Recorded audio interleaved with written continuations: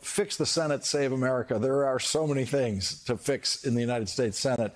How do you begin? I would like to begin with proportional representation. None of this 2 per state, but we're a long way off from getting that done.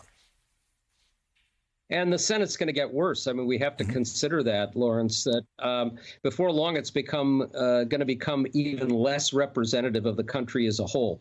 But right now we're in a moment where we need triage. And the fact is, if we don't fix the Senate, we can kiss our democracy goodbye.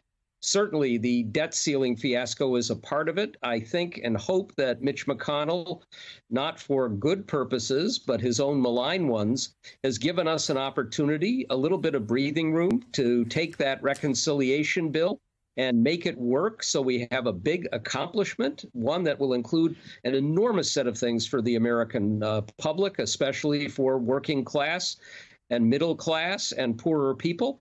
And then we have to fix that debt ceiling blackmail once and for all.